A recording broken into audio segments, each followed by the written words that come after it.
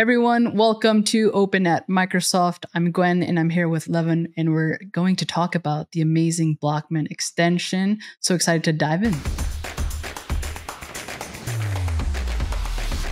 All right, Levan, I know you have an awesome extension to show us today, Blockman. Can you tell us a little bit about it? Yeah, sure. So this extension I wrote about 3 years ago. It is a VS Code extension for developers. It's basically a visual helper for developers because it helps our eyes to easily focus on code blocks and easily understand code structure more easily, more quickly. I'll just words are kind of difficult to describe it with words. I'll just show you the very basic introduction of my Blockman extension. So let's see, this is a very simple before and after image. So as you can see, this is just a normal classic view of VS Code. And as you can see, what my extension does is instead of just vertical lines, it tries to basically render blocks, render rectangles, and even if it's not possible to render rectangles, it tries to change the shape and do some different shapes. So it could be easy for our eyes to focus on certain blocks and understand structure. That's the idea. I think when I was creating the Blockman extension, I thought that basically I was very, very young in this profession, in this software programming, and I was very junior, and it was very strange for me that I was always searching for brackets. Where is this opening bracket? Where is this closing bracket? Always searching for brackets and brackets with my eyes, and my eyes got tired,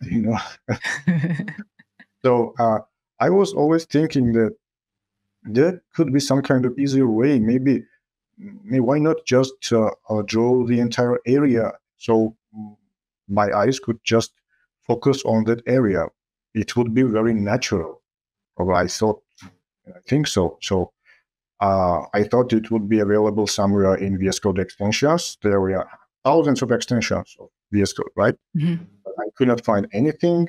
I could not find on other software, other IDEs as well.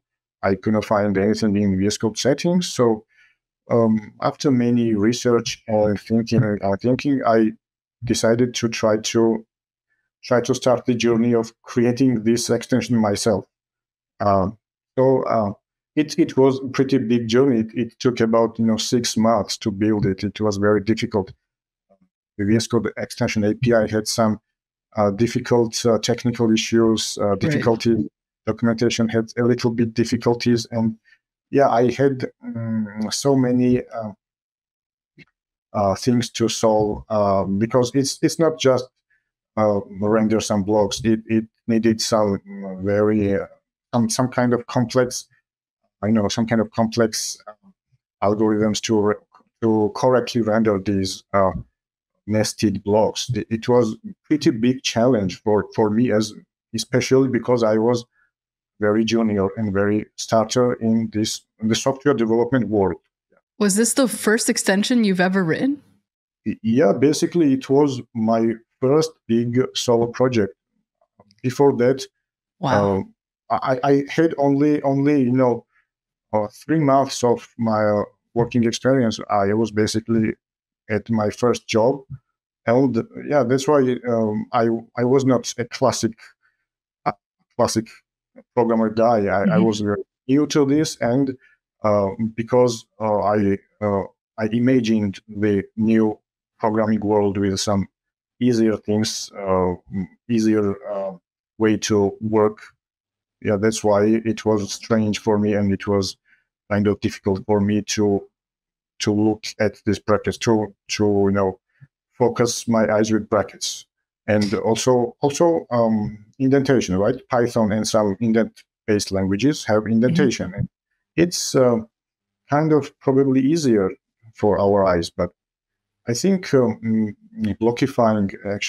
Blockman also helps our eyes, even for Python uh, code and YAML and so on, any kind of indent based languages. Right. But the languages is another topic which I will talk about. It's basically the biggest pain for Blockman. I will talk about it soon. I was just trying to, maybe I could show you an example of Python. Yeah, that's it. Mhm. Yeah, have the Python code with blockified code. So I think many people would find it easier for their eyes to focus and to understand structure and to work easier on the code. And yeah, that's also true that some people are very used to the brackets and very used to classic view that they find it too like overloaded view or too distracting for their eyes, and they prefer classic view, and that's okay. Yeah, that's totally fine. But also, many people, probably hundreds, thousands of people, find this extension very useful and very. They love it so much. For months and for many years, not many years, about 3 years, I received many lovely and amazing comments and from the community. Yeah, I was very happy about that. And basically, I mentioned community. Basically, Blockman is built not just by me, but community. Community helped me so much. Some features, some very cool features, I implemented because of community. Community suggested and gave me some cool ideas, some cool requests, some cool feedback. And for example, the focus feature, I did not thought about this feature. When you click on the highlight, when you click inside the block, it highlights block with different color. Yeah, and that's great. didn't have a thought about it. I was just trying to build to blockify entire file, and I didn't think about some dynamic features. And when I heard this feedback and suggestion of this focus feature, I was very excited because it was very cool, and I tried to build it, and yeah, it's you can see how it works. Yeah. Is there a list of supported languages? Sure. Here we go. Just a second. Here we go. Perfect. Okay. Supported languages are so many, but we have still a problem about it. Well, let's first just list some languages. We have non-indentation-based languages and indentation-based languages, right? For indentation-based languages, currently it supports only Python and YAML. And for non-indentation-based languages, basically, Blockman supports basically all popular languages. This includes JavaScript, TypeScript, C, C++, C Sharp, from Java, Ruby, PHP, even PowerShell script, SQL, HTML. So many languages, CSS, SCSS, and so on. And yeah, I'll talk about it. Basically, what's the issue with languages? The issue is parsing, tokenization. The problem is that right now, VS Code extension API doesn't give extensions access to the native tokenization, native AST tokens, abstract syntax tree tokens. So basically, I had to find third-party libraries for analyzing, for parsing and tokenizing these languages, and they are pretty precise, and most of the time it is the analyzation is 100% correct and it works fine. But the problem is that maybe in the future some languages will get updated, and they will need to update also these third-party libraries. Also, maybe yeah, also a big thing is the optimization. Optimization is currently a very big challenge for Blockman, because probably the slowest working language in Blockman is Python right now, because somehow the third-party library for Python is kind of slow, or maybe my implementation is slow. I don't know, but it feels like for 500, if we have less than 500 lines of code, Python language works fine in Blockman. Mm-hmm. It feels fast, but after that, after 500 lines, it starts to feel a bit slower. And yeah, what I'm trying to say is that actually I have posted a feature request in VS Code GitHub repo. Right. And, yeah, and I asked the VS Code team, please, give Access to that. Yeah, that would be access helpful. this AST to the AST native AST tokens. Mm-hmm. But actually there were a big conversation about it. Later I can leak this conversation. So the thing is that I think, as I understand with the conversation, I think the VS Code team find it too difficult or too unsafe to expose those tokens. Interesting. But I think somehow it's possible, and I want to say again in this meeting, maybe I can do it. Please, Microsoft. If the team is listening, hopefully they'll look into it. Native AST tokens, because it will open a huge door for such kind of extensions. So because if the native host already does the tokenization, mm-hmm. why on earth should I do it twice, right? Should I analyze it again?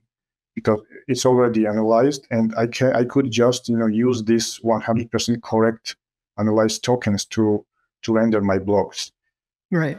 You mentioned community. If people want to keep up with the project or help you work on any implementations, where can they go?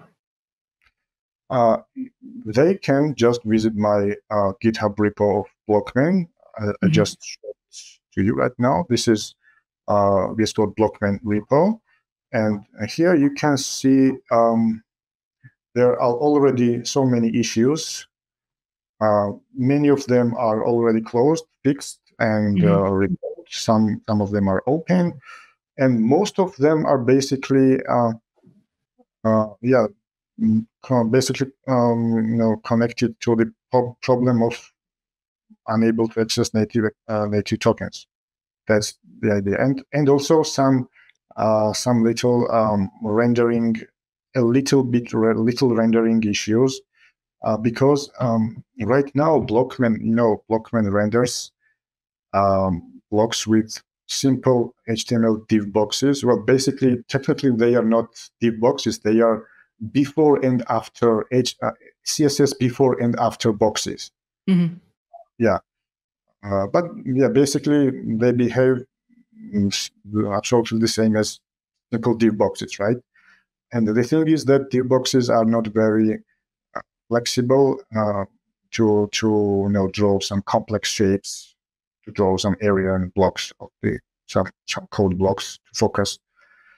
So that's why I was trying to implement SVG rendering, SVG elements, but VS Code extension building process, building the API seems kind of probably doesn't support SVG, or it's too difficult to render SVG, probably because SVG basically has some safety and security issues, sure, but maybe it could implement a sanitizer function to remove any scripts, maybe.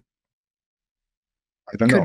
Could be. Yeah. Well, if anyone's watching this and they want to help out, work on this extension, be sure to check out this GitHub repo. Levan, thank you so much for joining us on here at Open at Microsoft. It's been awesome to learn a little bit more about the extension. Yeah, thanks so much. Thank you.